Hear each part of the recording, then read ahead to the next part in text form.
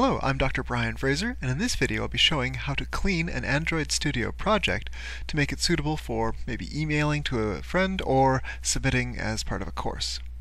So I've got a Android Studio instance open. I've just gone through the wizard and accepted the basic standard initial application, and then I've run it and it's loaded up here in my emulator, and we can see it's just the trivial Hello World application. Now, in spite of it being a trivial application, its size on disk is actually non-trivial. So in the project window on the left-hand side, I'm going to right-click on the app name at the top, and then I'm going to go down and select Show in Explorer. On Mac OS or under Linux, it'll be named appropriately. I'll click on that. It opens up my file viewer, the native file viewer, and I will then, under Windows here, right-click and select Properties, and it will tell me how big it is, and we can see here that it's 55 megabytes on disk for the Hello World application. That is not all source code. So what we want to do is we want to clean out the fluff and make it so that we've got just the code that we need to submit or email to someone else.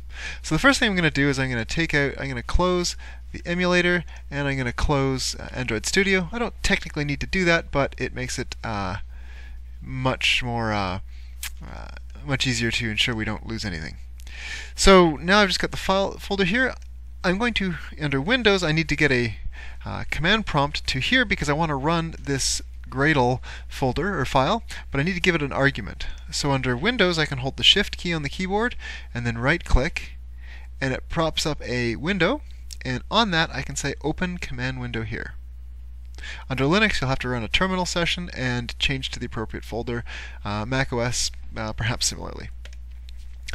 Okay, so from here, I can do a dir, and it'll show me all the files, or an ls, and specifically what I want to run is this Gradle.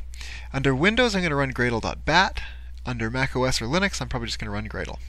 So I can type here gradlew space clean. It may need to do some downloading the first time you run this. It should automatically figure all that out for you. It may take a few minutes, but I've already done that, and so it runs fairly quickly, and now it tells me that it's completed the clean action.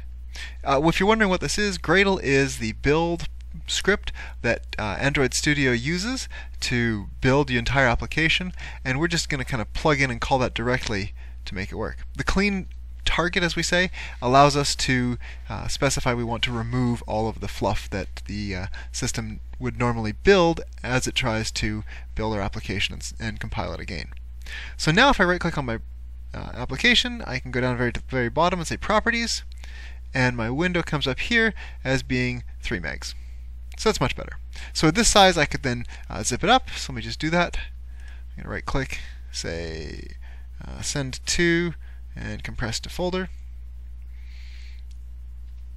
And if I go up, I should be able to see. Here's my application, which is now under about half a meg. So that's all I wanted to show. Then you could just take this file, send it to somebody else. They can extract it, and they will have this folder you had. They'll load it up in their Android Studios by saying Open a Project and get the entire thing back.